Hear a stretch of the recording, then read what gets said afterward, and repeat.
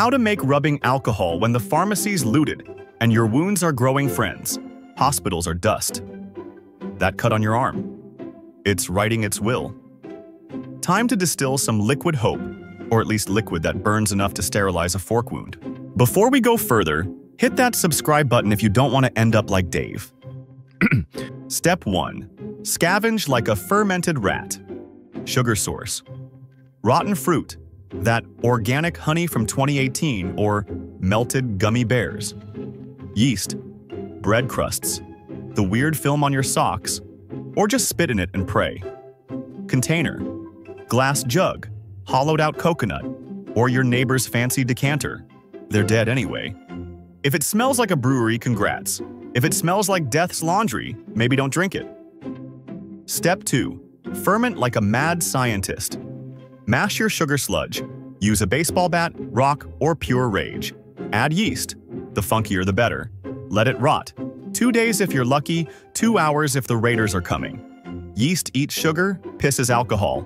Nature's most disgusting miracle. Step 3. Distill your regrets. Find a metal pot, pressure cooker, or that one neighbor's stolen soup can. Drill hole in lid, use a nail if you're truly desperate. 2. Find copper tubing. Gut your fridge coils, aluminum cans, smash flat and roll, or a hollowed-out shotgun barrel. Attach seal to boiling chamber with clay mud chewed gum. 3. Cooling chamber, find bucket, trash can, or your last intact shoe, or run tube through cold water. Swamp water works, kind of. Boil the swill. That distinct bouquet means it's working or killing you.